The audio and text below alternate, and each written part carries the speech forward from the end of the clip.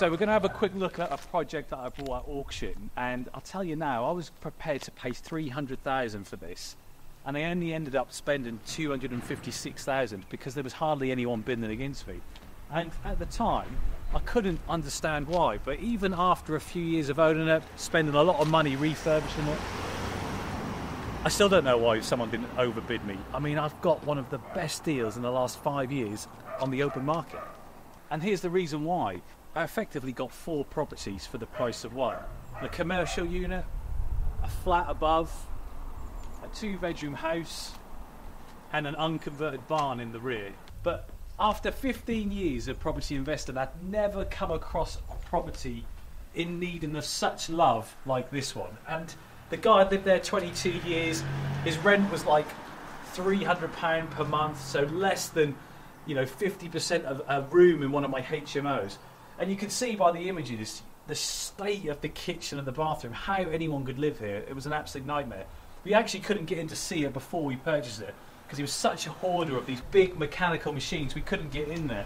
So we ended up doing the house after we did the flat. Now the flat was easy. We turned a 2-bed into a 3-bed by moving the small kitchen into the large kitchen cum diner, creating a really nice usable space, but all importantly that 3rd bedroom.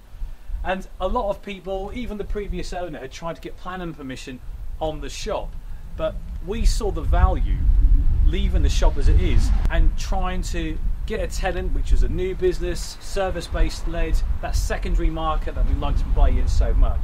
But the real cherry on top was this space and this barn here. Now the guy in the shop is currently using it temporarily, which I've allowed him to do, while we finish converting this barn.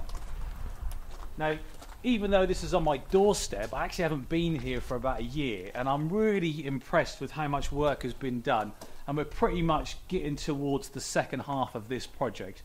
But getting planning permission was an absolute nightmare for this because we had to prove that you could get cars through that really narrow passageway and park outside here. Now, with some clever 3D modelling and some experts, we're able to prove that parking wasn't an issue, so we sort of overcome that hurdle. And then the second issue was they weren't going to give residential use as a single dwelling, but they would as an annex linked to the main property, even though technically this is going to be bigger than the 2-bedroom house. But what my architect told me is that once we've got the permission and we've done the work and we've got it occupied, we can apply for a certain permitted development to create this as its own separate dwelling, giving us that all-important 4th extra property and a much higher end value.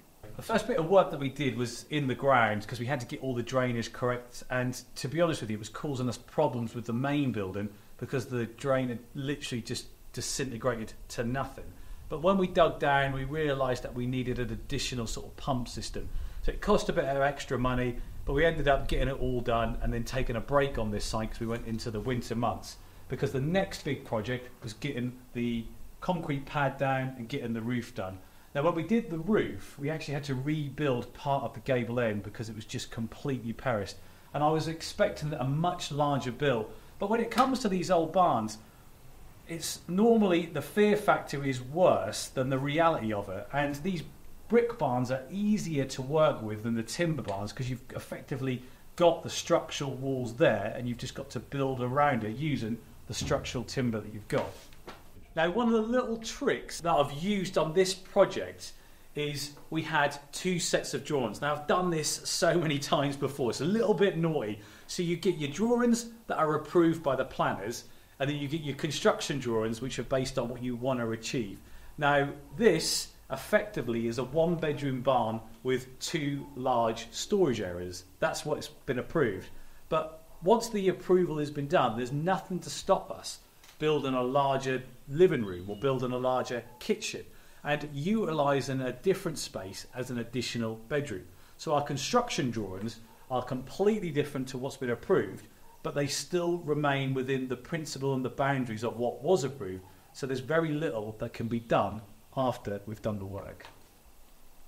So the other thing to watch out for is don't take existing drawings as gospel when you're submitting your planning application. Now, to try and save some money, Instead of having this completely surveyed by my regular architects, I used the existing drawings for them just to make the amendments on.